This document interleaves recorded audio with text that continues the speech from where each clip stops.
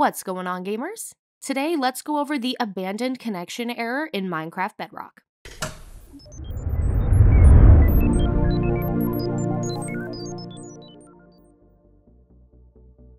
Obviously, playing Minecraft on a server can be awesome, and for a few different reasons, it's people's preferred way over single player.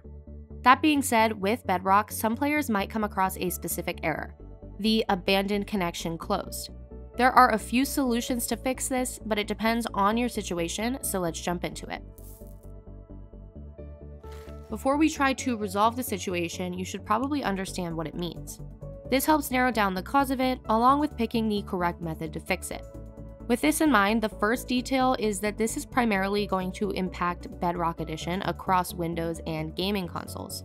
The Java edition has a similar error, which we do also have a guide to, but it's not going to look the exact same. This particular issue also only happens when you're trying to join the server, so single player isn't going to be affected. The most popular way to fix the abandoned connection closed error is to restart or reinstall Minecraft. This means you either close out the game on your device and relaunch it, or simply re-download it to effectively reset the connection. Players tend to restart Minecraft before reinstalling anything, but make sure you know that these methods go hand in hand, and you might need to try both for your best shot at fixing the problem.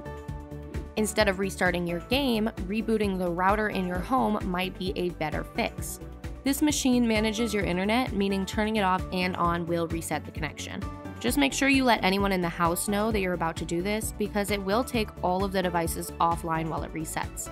As for doing it, all you have to do is unplug the router and plug it back into the slot, and if that doesn't resolve the problem, you can try restarting your computer or your console instead. If nothing seems to be working to fix the abandoned connection closed error in Minecraft, then there are still a few more options left. One of these includes logging out of your account associated with the game and then signing back in, and another possibility is rebooting your Minecraft server. In cases where you're able to join realms or other multiplayer sessions, then we suggest starting with that. Now, if you want to keep up to date with any of our future tutorials, don't forget to like, subscribe, and click that notification bell to stay up to date on all of our future videos. Getting any error that prevents you from playing your game is frustrating, but at least now if you get this one, you'll know exactly what you can do to fix it. Whether it's a full reinstallation or a quick server reboot, and you'll be back to exploring once again. Thanks for watching. If you want to see more great content like this, then subscribe or click these videos. Until next time, gamers.